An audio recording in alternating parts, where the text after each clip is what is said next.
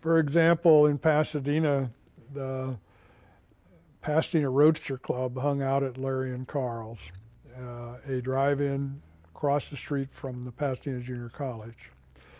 The club would have their meetings on Wednesday night, and then after the meeting, roughly 9 o'clock, a number of them would show up at Larry and Carl's.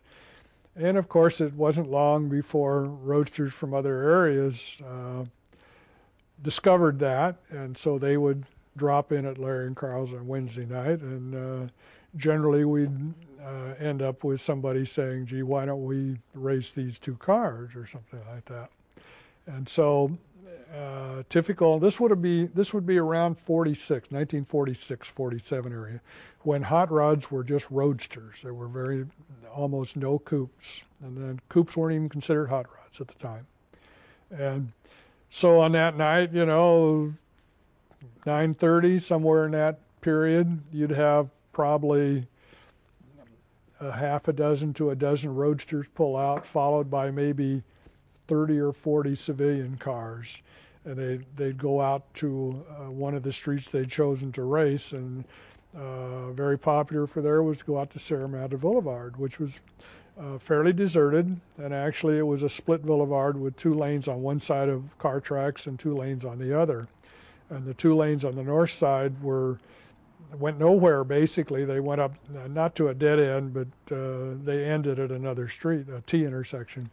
So there was no traffic on it at night. So the cars would go up there, and the 2 cars that were going to race would get up at one end of the street, and a bunch of cars would be parked off to the side, and the spectators usually get out of the cars and watch, and almost like you were at a professional drag race, except here was at night and it was illegal. And the cars would race down and then very often race back, and sometimes there would be another car that would say, hey, I'll race the winner, and you may have some more.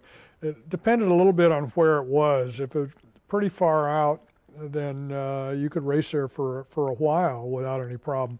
If you were close into town and there were homes in the area where somebody might call the police, then you probably would get back out and after just a couple of races. And typically there in Pasadena, the cars would race 2 to 4 races, and then most of them would go back to Larry and Carl's and analyze the results, and this type of thing. And it was a fun deal. It didn't hurt anybody, hopefully, and made some noise and made the police irate and all that stuff. But it was fairly common. There were some places down in Los Angeles and up in the San Fernando Valley, and also in Puente, which is out in the San Gabriel Valley, where people could race almost all night.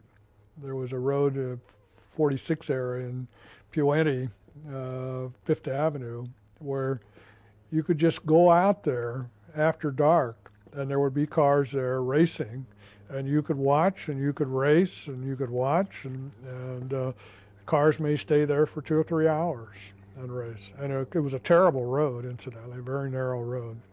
Hold on. Sorry, yeah, there's an aeroplane. You raced. I've got an image in my mind, which is probably completely wrong, of that drag race in Rebel Without a Cause. Hold on for a second, wait for this car to go by. Hey, Hold on for a second. Okay.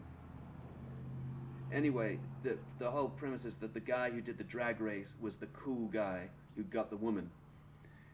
How did you see were there certain racers who were the hard guys, or was it everyone?